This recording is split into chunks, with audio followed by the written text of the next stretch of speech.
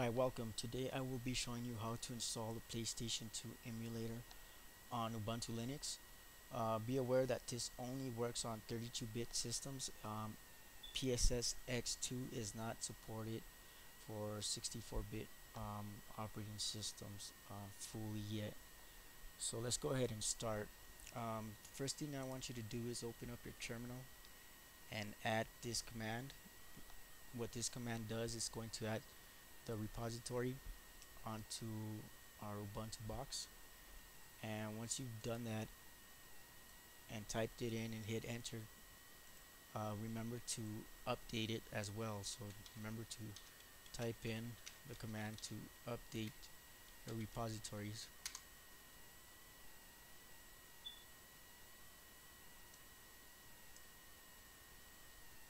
Once you've done that, just go ahead and close out the box, and let's go ahead and open the Synaptic package manager. And on the quick search on your upper right hand corner, type in the PCSX2 and you will see it here. I already have it installed, but on yours you probably don't have it yet, so go ahead and install it. And you can see here it has the PSS2 plus the unstable versions, although the website recommends you install the unstable version over the current version because it fixes a couple of bugs and that it might have.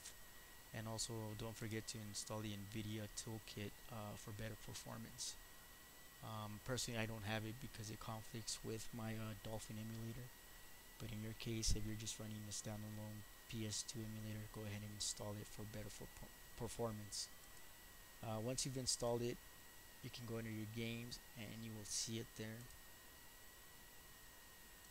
and you will be able to run a PlayStation 2 emulator and ROMs, as you can see here. So this is the easy way of installing this emulator, and you don't have to go to the troubles of compiling from source and having to go through all that trouble to find out which dependencies you need to fulfill to in order to compile correctly and install it on your system. You use Synaptic Package Manager, it'll take care of the dependencies for you, and you should be able to add it on there with no problems whatsoever.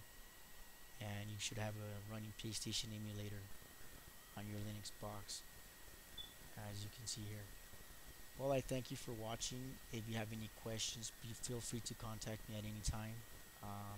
Like I said before, I'm here for Linux, and I hope you've enjoyed this video. Until next time, I'll see you guys later. Thank you for watching.